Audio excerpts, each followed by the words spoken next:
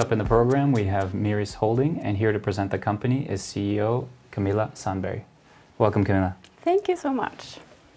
Thank you for having me. It's great to be here and to be able to take you through a little bit of the insights of Miris and what we're doing. So Miris is a company which was established in 2001, and we became public in 2006. Our headquarters is in Uppsala, and we're 10 people now, 10 employees. Our main focus is all around the Miris human milk analyzer, which is basically an instrument to analyze the nutritional content in breast milk. The instrument was launched in 2006 and has been a medical device in Europe since then. And we even achieved FDA registration by the end of 2018. And I can also just quickly mention that this is the only human milk analyzer which is available for clinical use in the world. We have about 400 instruments installed globally. We work on a global basis with all countries. Our key markets are neonatal intensive care units, milk banks, and also research centers. So, why do you need to analyze breast milk? There is a known fact that breast milk is the best nutrition for both full-term babies and also preterm babies. The challenge is that the concentration of nutrients in breast milk will vary quite a bit between mothers, but also for one mother. If the baby is full-term, this will kind of mimic the baby's needs, but when you're born prematurely, you have such a high need for nutrition that the breast milk will usually not have enough nutrition in it. That challenge will do is that you will have mostly undernutrition for the baby or even overnutrition, which again can have quite severe clinical effects for the baby. Now, many neonatal intensive care units will give standard fortification, so they know that the breast milk maybe has not enough nutrition, so they add extra nutrition to the milk, but they don't really know exactly how much nutrition is in the milk from the beginning. So again, you either have too little or too much.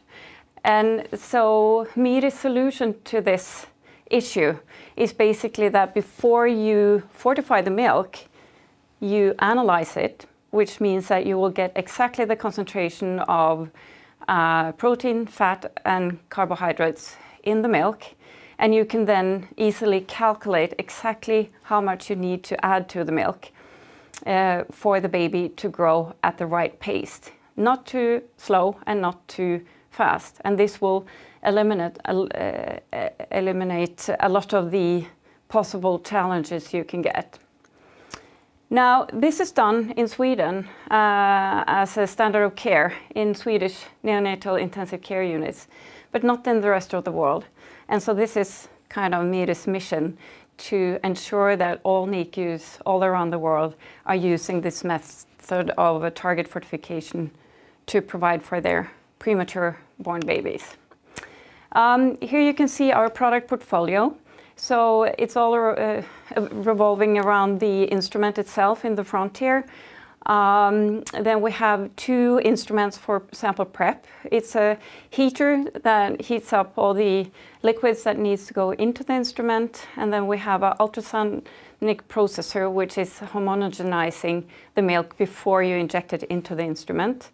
We have 3 consumables. It's a calibration control, which basically is a QC test to see that the calibration of the instrument is good. So this is something you do every day you start the instrument. And we have a check solution and also a cleaning solution for the instrument. On top of this, we have, over the last years, developed different types of service agreements also to ensure that the customers have their the best service for their instruments.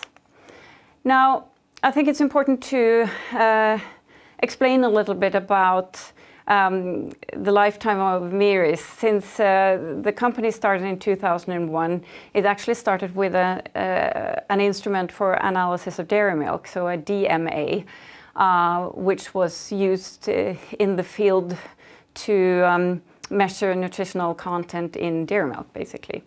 In 2006, when Miris launched the breast milk analyzer or human milk analyzer, it was based on a professor from Lund University who was working with premature babies and was very much interested in being able to look at the nutritional content.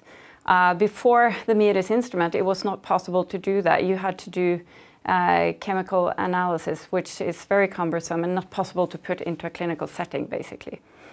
So the company worked with both instruments for quite many years. In 2014, work started on updating the quality of the cuvette itself. And based on that work, it was possible for us then in the beginning of 2017 to start kind of a more process of commercializing the company in a little bit of a different way.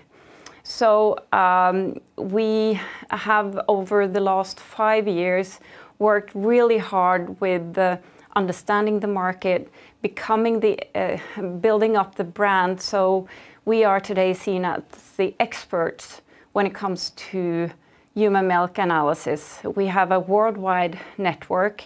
We have gone from selling instruments to actually becoming a real medtech company selling a clinical application, which is a big leap. We have optimized our product portfolio both to streamline it, to develop new consumables, and even to push the margins as much as we can to increase revenues. When we received the FDA approval end of 2018, first of all, it's the first instrument that has been approved in the US, and it opened up a very important market for Miris when it comes to commercializing the whole product line. And with the increased market knowledge, there is nobody above and nobody next to us in this field. And per today, we actually don't have any competitors. This can change, but today we don't have any competitors.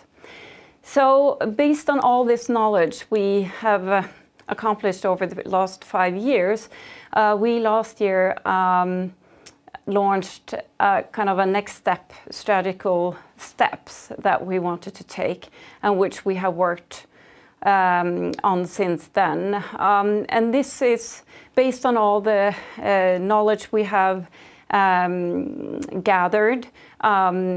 We have come to the conclusion that we need to do a next generation of the instrument. The technology in the instrument today, it works, but it's quite old. And at some point, we need to expect to have competitors, and we need to have a technology that can compete with others of technologies that comes out today. In this update of next generation of an instrument, we even need to be able to build in a new business model. And I'll talk a little bit more about that on the next slide. We want to broaden the product portfolio. So we have the instrument, the analysis itself. Next step would be most likely to look at how can we come into the area of doing the actual calculation. When you have your results from the instrument, how do you calculate in an easy way what to actually add to the milk to get the right target fortification. With becoming a medtech company, we need to follow all regulatory and quality rules and regulations. So we're updating with the ISO 13385 and also the technical files to follow all regulatory demands. And with all this, we need to strengthen our organization, obviously. Very quickly, a a little bit about the business model, and this is quite important. Today we have a market size that we see as around 3 to 4 billion Swedish krona, and this is based on a 5-year cycle where the instrument itself is quite expensive, but then the consumables are low cost, so cost per analysis is quite low. This makes it a little bit harder to get into the hospitals because it's capital equipment. Budgeting takes up to 1 to 2 years to get the budget for the instrument. But then you have the instrument, the cost is really low, so that's good for the customer in a way.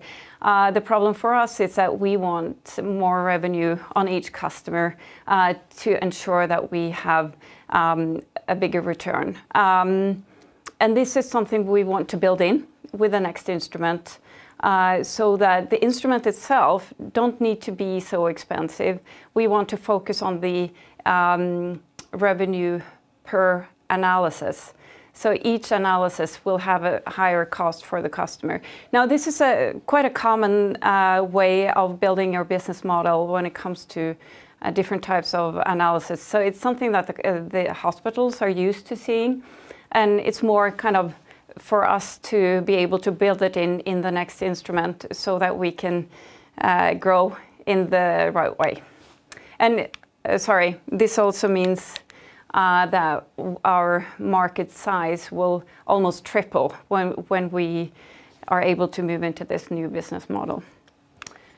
All right, so just a little bit of where we are, where we're moving forward. What we're seeing, so as I said earlier, Sweden is the only country in the world where target fortification and analysis then is standard of care. And we're trying to convince the rest of the world of the same thing. And this is something that is not done in a year or 2 or 3. It's taking a long time, but at the same time, we see movement in the market. And it's great to see how the market is now starting to respond. Just as an example, now that we're back in the US on conferences, we can see the difference in how potential customers are approaching us, that everybody knows about the importance of nutrition now. So it's no more a need to convince people that nutrition is important for premature babies. Now it's more a matter of how do I get it into my clinic? How does it work in the clinic? Because that's not easy when you don't have this process in the clinic from the beginning. But still, we see a lot of movement. For example, we sell more instruments. So about 10 clinical studies is ongoing at neonatal intensive care units in the US. And even if it takes a long time for the studies to be published, on the way, our customers, some of them have already started to talk about their results at conferences. And this is the best marketing we can get when our customers are really showing the results they're getting and that they're having positive results. In addition to that, we see a rippling effect in the market, especially in the US, that when you have one hospital in an area that implement our instrument, their neighbors will start talking to us and asking for quotes, etc. And again, it's peers talking to peers, which is also great marketing for us. So that means that our customers becomes our references, and it's not only potential customers that we reach out to that will ask for quotes. It's even potential customers that we have never talked to, which is a big difference from earlier. So as you can see here, we now have, we cover 25% of the milk banks in the US. I'm talking a lot about US here because this is the biggest market potential we have for the moment. We cover almost 6% of the high-level NICUs in the US, and it's about 700 NICUs that would need our instruments. So we have a long way to go, but it's a good start at least. Also wanted to mention that we had an order for 8 instruments to Poland in Q4 last year. So almost all milk banks in Poland have our instrument now.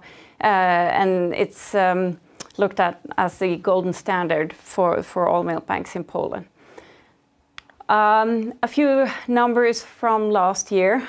We had our best annual sales of all time for Miris, and even the best quarter, Q4 last year, which is really amazing, and we're very excited about this. And again, it reflects what we talked about for a while, that we see changes. And this is in the midst of COVID-19, which is obviously affecting our customers, the hospitals, quite a bit. So we see this as a big achievement. The sales increase was 41%. The number of instruments delivered was 74% up. Sales increase was 41%. In consumables, we increased with 36%, and the gross margin is also a new record, 72% for the product portfolio. We also did a rights issue last year, which was oversubscribed, ended at 33.4 million Swedish krona before issue costs. Thank you so much for your presentation, Camilla. Very interesting. I'd like to latch on to your last slide there when you talk about your strong sales performance. Could you talk a little bit about your sales strategy and how do you keep up with the momentum going forward? Absolutely. So we will continue our work as we've done for a while, now much more on the ground since we're out. Since we're able to start traveling again. But it's all about education. It's about meeting potential customers. It's about having seminars. It's about social media and making our statement out there. I think since this is a new clinical process for most NICUs, it's very important to educate and to explain how this can be done in an easy way. And we have an extremely competent team that know how to talk to a clinical audience, basically, which makes a huge difference. And we will continue this, and obviously also we have quite a lot of distributors that we're working with also. But at the same time as we're building the market ourselves, we're ensuring that whatever our customers are performing, we can get that out there as well, because that's kind of the best marketing we can get. Sure. Well, I also wanted to ask you about the competitive landscape. You mentioned that you currently don't have any competitors, but you may see a shift in the landscape soon. How are you preparing for that? Yeah, so I think developing the next generation is really the biggest form of preparation we can do for that, because I mean, really, we don't have any competitors today. There are a few instruments that are used for dairy milk analysis that some places are using for their breast milk analysis, but that's basically not allowed to do in a clinical setting. So I think the best thing we can do is preparing by to oversee that we actually get a technology in place that can compete with any other technology that is developed today, basically. Absolutely. Well, thank you so much for answering the questions and for your presentation, and we wish you all the best. Thank you so much. Thank you.